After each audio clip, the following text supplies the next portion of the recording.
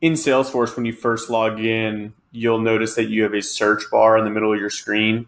And this is actually called the Global Search of Salesforce, and it's going to search the entire database. So if a field is searchable, whether it's a phone number, email, address, any part of a portion of a text string that's a searchable field, you'll be able to type in a value here and it should pop up in the search screen. Now, before we search something, you'll also see that I have recent items pop up. So if I've been clicking on records in Salesforce, when I click into this text area, you'll see that my recent records pop up here.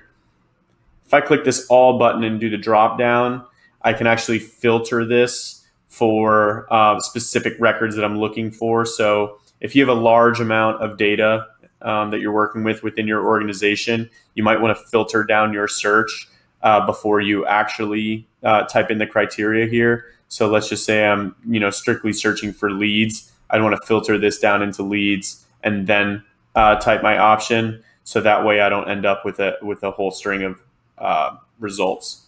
Now here I'm going to type in logistics.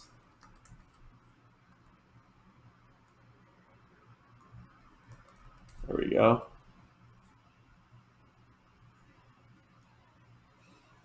And you see that it's not only just going to pop up maybe an account, it's going to pop up an account, the contacts that belong to that account, and also the opportunities that belong to that account. If there were cases or maybe different things in the system that had the word logistics, they would pop up as well. So when you're working with a ton of data, as you can see, this could get out of hand if you have a very simple search. If you're searching by something very specific like email or phone number, you probably don't have to worry about filtering this down too much. But global search in Salesforce is a really powerful way to find things quickly, and it's probably your best bet to check this before adding people to a database if you don't want to create duplicates and different things like that.